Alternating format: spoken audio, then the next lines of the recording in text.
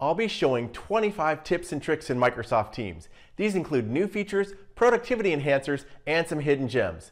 Because Teams is quite expansive, I've tried to group these together where possible to make it easier to follow along, so let's get started. The first feature is the number one question I get asked, which is when I'm presenting PowerPoint in a Teams meeting, how can I see the screen and everyone in it? So let's join the meeting. Join. Okay, now we're in a meeting and I'm going to show the new PowerPoint presenter view. So I'll go to the share tray and click this. Instead of sharing your desktop or window, we're going to upload a PowerPoint into this. So click Browse and Upload from my computer, and we'll choose a Solar System deck. Now we're in the new presenter view, and you can see along the bottom, we still have the ability to see videos. They're not on right now, but all these videos would show so you could see the faces of people. The other nice thing is you can see your notes. So all the notes for PowerPoint are here. I could open up the participants pane at the same time, and I can see people so I can see everything at once.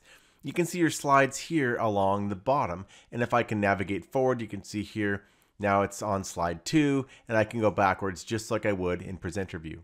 The other thing is people say, what if I don't want to see the notes? Well, if you click more actions here, I can say hide presenter view, and right there, now it's just showing the people along the bottom or the side. I could close this just like I would, and I hit the ... menu and I go show presenter view.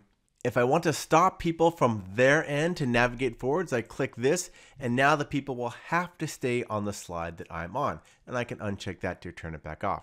The second tip is focus mode. I'm here in a team meeting and I'm an attendee and someone's going to share the screen. So here's the content. Now I want to be able to focus a bit more, and I want those videos along the bottom to disappear. I'll go to the 3-dot menu and drop that down, and I'm going to choose focus, and that will have the videos along the bottom disappear. Okay, now those videos are gone. I can focus a little bit better. The third tip is full screen mode. I want the top bar and the bottom taskbar to disappear to get even more focus. I'll hit the 3-dot menu, and I'll go down, I'll choose full screen. Now notice how both the top and bottom taskbar areas have disappeared. I have a full screen to completely focus on that content. And if I want to bring these back, I just go to the 3-dot menu, and first on I will uncheck full screen, and those are back. Now I'll go uncheck focus, and those come back. The fourth tip is built-in meeting options. So I'm going to launch a meeting here and join now. So inside of the meeting, I can hit the 3-dot menu here and I can choose meeting options. Now, instead of launching out, what you can see here is I can choose anything here. Who can bypass the lobby? I can say only me, and I can have things about announce when callers leave or join. Maybe I want to turn that off. Who can present? Hey, it's just me. And I'm going to allow reactions, and I'm not going to allow attendees to unmute. So I can save all these. Now it's saved directly in the meeting instead of having to go out to meeting options. The fifth tip is one of my nitpicks is adding a picture when you have a new team instead of just the default little letters. So I'll join or create a new team here and click create team. Now I'm going to create just a generic team, give it a name, the best team ever, and we're going to make it public, and we'll hit next. Now if you see here, it just says TB, and it's pretty boring. And when you have a whole line of teams with just a bunch of letters, at least for me, I can't see where it is, so I like to add a picture. So if you go here and you click the little edit pencil, change team picture. Now if you're in Teams for Education, you'll actually have a lot of awesome choices here, but you can also upload your own. So I'm going to upload an image, and I'm going to upload a picture of Michael Scott for my team. Hit open. Hey, there's Michael Scott. Hit update and check it out. Now we've got a nice team logo. The sixth tip is one I use every day for either posts or chat. So when I hit new conversation, instead of just typing, I might start typing, hey there, and I inadvertently hit enter and it sends the message like that. I don't want to do that. I want to have a little backup in case I accidentally hit enter. So I'll delete this, and now I'm going to hit new conversation, do CTRL-SHIFT-X, which opens up, it's the equivalent of hitting this compose box. So now if I'm typing, hey there, I accidentally hit enter, it just does a carriage return. So it's the same thing in chat. If I go into chat and I'm going to send a message, down at the bottom, instead of just typing, I always hit CTRL-SHIFT-X to open this box up. So it's kind of like when you're sending a mail and you inadvertently send it, it's the same thing. Catch your message by opening up that compose box. The seventh tip is using announcement headers when you create a message. So I'm going to create a new conversation here, and I'm going to do CTRL-SHIFT-X to open it up, and I'm going to drop this conversation and choose announcement. Now I can have a couple of different options here. I can have a red background, I can have a blue background. I can also add my own image, select a background. And if you're in education, you can actually choose an illustration. We have a bunch of fun ones here, bumblebees. I can also upload my own image. So I'm going to click upload an image and choose here And I've added my own image, hit done, and then I can type a headline. Big news! Exclamation point. We can add a heading, and then I can type my message into the body. So this can help get attention a little bit more when you have a big announcement. You can see another one up here, staff meeting follow-up and other information. So then I just go down here and click send, and there is my announcement message. The 8th tip is saving out your messages. So kind of like a message flag. Here's one. I want to save this hybrid training coming soon. I'll hit the 3 dots, go here and say save this message. And it saves it up here, and I'll go there in a second. Maybe there's another one here. There's from Arden. I'm going to go here and click save this message, and I'll go and I will save this one as well. So now I've saved 3 messages, and they always are saved here. If I drop down my profile picture, you're going to see this saved. It's almost like a favorites or a bookmark. And I click this, and it has those 3 messages right here on the left. So now I can browse and find those messages. See how it highlights it in yellow here? I click on this one and it highlights that message. And then after you are done with that, kind of like unfavoriting something, I just go and check that there and click it, and it makes it go away. So I can always access my saved message list really easily right up here in the profile dropdown. The 9th tip is sharing a message to Outlook directly from Teams. So here's a message right here. I'm going to hover and click the 3-dot menu. I'm going to choose Share to Outlook. I'm going to send that to this account. I'll hit Send. Now I'm going to sign into Outlook and show how that looks when I receive the message. I'm signed into my mic account, and here's that message from Kara. There's the Teams message right here, and I can even click the link and say go right into Teams. The 10th tip is the Immersive Reader in Teams. Immersive Reader is designed to make content more accessible, easier to read, and inclusively designed. It's also something I work on in my day job, so I'm a big fan. So here's a message here, and maybe I have challenges with reading this message. I'm going to go to the 3-dot menu on the hover, click that, and then choose Immersive Reader to launch it. Now you're going to see we reduce all the distractions, and this is the Immersive Reader. At the bottom there's a play button, so I can go and choose part of this and just read it out loud. New midterm format and timing. I am revising the midterm exam in the following ways. I can pause, I can choose the voice speed, faster, slower, male or female voice. I can go up here and I can increase spacing. That helps reduce visual crowding for some people. I can change the background color. Some people have challenges reading with just a white or a black background, so this is tuned for accessibility. I can even go up here and make the text size much bigger if I want, and make it a little bit smaller again. If I need extra help focusing, I go here, I choose line focus. This can help focus the eyes. Some people with ADHD or cerebral palsy will prefer reading like this. I can also change 3 lines or 5 lines. I can even do things like a picture dictionary. So if I click on book, I can read it out loud. Book, book. I can also translate. Maybe I need to translate this into a different language. We have over 70 different languages. So I'm going to go down here and choose Spanish in this case. I'll choose to translate the entire document, and now I'm going to read it out loud. Nuevo formato y cronometraje de mitad de periodo. So all of that is built right into the Immersive Reader. You can use it on any message in the posts area. You can also use it on any message in your chats. The 11th tip is muting meetings. So sometimes you might be having a regular meeting that you're not always attending. So maybe they're meeting for office hours every single week, and all of a sudden you're not there at the meeting this time, but other people are meeting, and you start getting dinged in the chat all the time. You can just go to the 3-dot menu here and choose to mute that meeting. So I'm going to say mute, and it turns that to a little gray bell with a line through it, meaning, okay, I'm not going to keep getting notified if I'm doing work and I don't happen to be attending that meeting. You know, I can go up here, and I can also mute this one.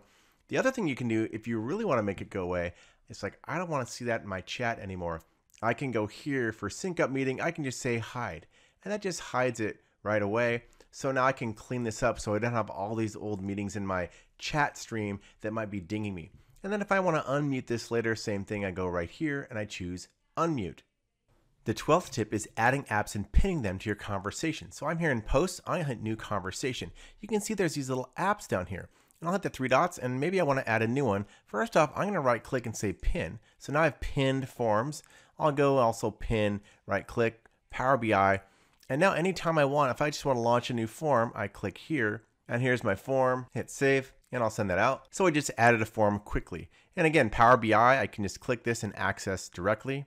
And if I want to search for Power BI apps, and I can add anything essentially to that 3-dot menu and pin it right here so I always have access when I'm creating messages. The 13th tip is dark mode. So I'm going to go up here to my profile, drop this down, and I'm going to choose settings. And one of the very first ones you see are the themes. So there's default, which is kind of grayish. I'm going to choose dark, and I will go into dark mode. Much easier on the eyes, looks pretty cool. The 14th tip is filtering, and I'm here in chat, and a lot of people don't know that you can filter. Right here, there's the filter button. I'll do CTRL-SHIFT-F as a shortcut. Now, I can filter by name if I'm looking for something. So if I'm looking for Ella, that's really quick and easy. But the one that's kind of cool is being able to filter with the three-dot menu here. So I can filter by unread messages. So those are all my unread. I can go here and filter by things that are just meetings. There's my meetings. I can even filter by things that are muted. So if I've muted some of these meetings. And if you have a lot of different chats, this filtering can be really helpful and a good time saver.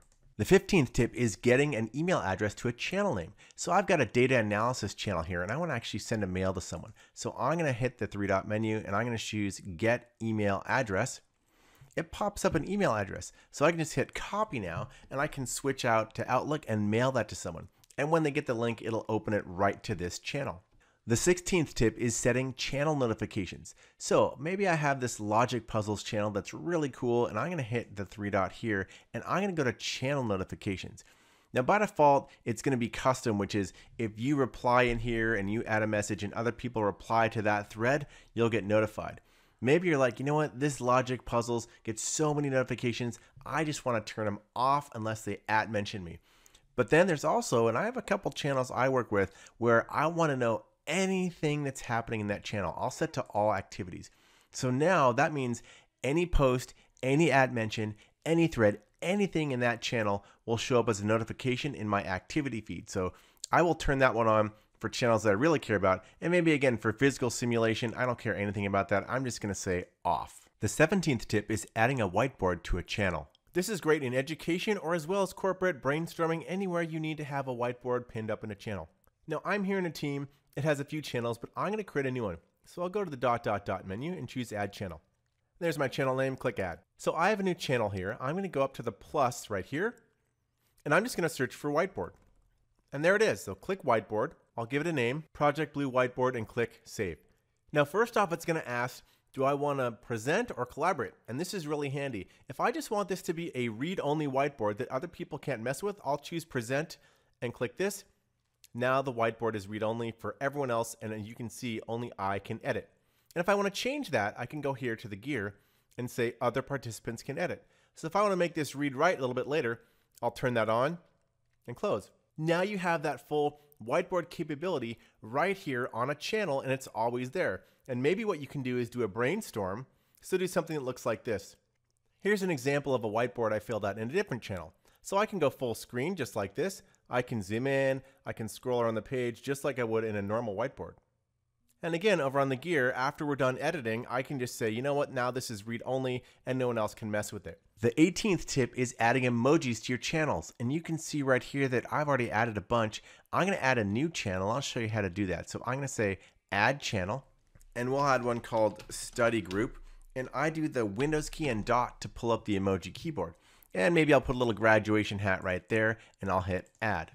So it's added the study group channel with an emoji. A lot of times people will put the emoji in the front of the channel too. You can do it at the end or the front or the middle, doesn't matter.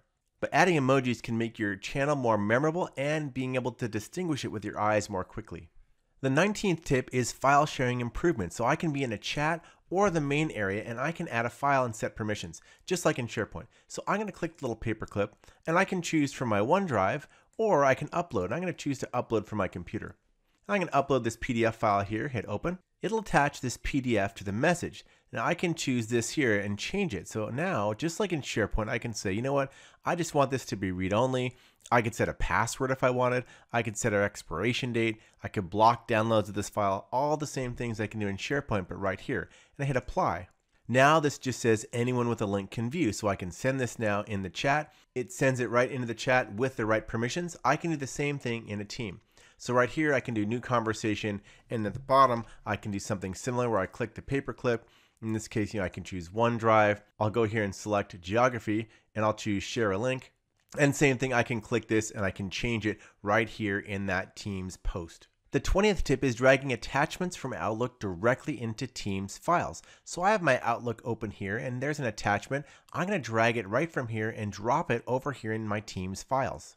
And it's uploaded that solar system deck directly into files. Just drag and drop. The 21st tip is adding apps to your app bar on the left side. So if I hit the three-dot menu here, I can pick an app. Here's OneNote, for example, and I can right-click and I can pin that. Let's find another app. There's Power BI. I can right-click and I'll choose pin, and I can also search for apps. So maybe I want to find the Tasks app, and here's Task by Planner and To Do. Let's add this one as well, and I'll right-click and pin that one. The 22nd tip is popping apps out of the app bar. So I've got my apps pinned here. Let's say I want to right-click and pop out OneNote into its own window. I choose Pop Out App, and now OneNote is popped out into its own window, and I can use it just the way I normally would with OneNote. If I want to right-click and pop out Tasks, same thing. There's my popped out Tasks app. The 23rd tip is using OneNote inside of Teams.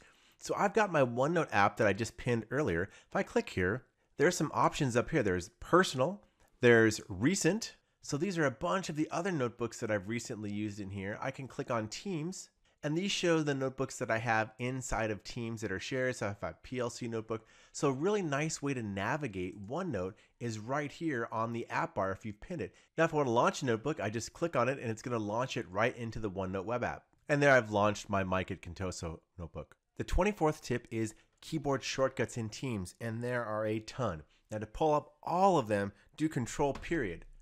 This is the whole list, and there are so many good ones. There's navigation shortcuts, messaging shortcuts, meeting shortcuts. A couple of my favorites that are really easy ones. I'm going to close this.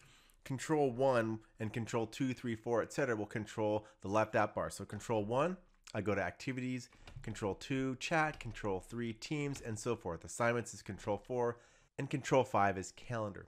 Another nice one is Control N, just like a new email. It takes you to a new chat. So if I do Control N, it takes me here. The two line is flashing. If I want to type a message to Arden, I'm ready to go there. Another nice one is Control E. That takes you to the search bar. So if I want to look for messages, Control E, and then just hit a name, and there's Ella. It'll find her messages really fast. The 25th and final tip are controlling notifications in Teams, and there's a lot of notifications. So in the upper right, I'm going to drop my profile name down, and I will go to Settings. You're going to see notifications here in the Settings list. Go here. And there are a bunch, and they've recently been reorganized to simplify.